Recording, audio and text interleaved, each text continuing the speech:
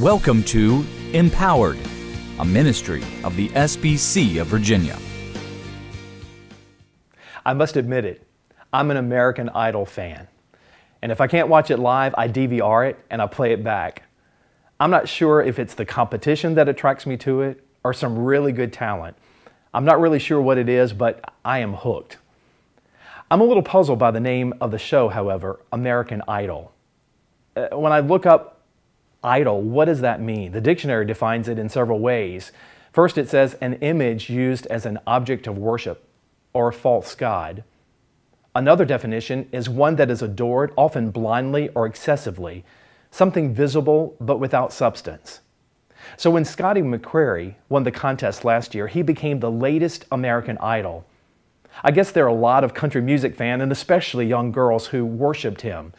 And in that case, he could have been considered a false god. That is, if they were worshiping him and not the Lord Jesus. Now, I'm pretty sure that Scotty would not be comfortable if people made him their god.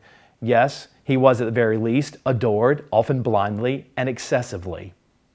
In Exodus 20, 2 through 4, we read, "I am the Lord your God, who brought you out of the land of Egypt, out of the house of bondage. You shall have no other gods before me. You shall not make for yourself a carved image, any likeness of anything that is in heaven above, or that is in the earth beneath, or that is in the water under the earth." Then in 1 John chapter 5, verses 20 and 21, "And we know that the Son of God has come and has given us an understanding, that we may know Him who is true, and we are in Him who is true, in His Son Jesus Christ. This is the true God and eternal life." And then verse 21, "Little children, keep yourselves from idols." Amen. You see, your idol might not be the next best singer in America, but it could be your church. It could even be your children or your golf game, your money, your house, your car, your job, any person or thing that you would worship more than the living Christ. If I was Ryan Seacrest, he would say, "America, after 30 million votes, Jesus, you're safe. You are the one true God.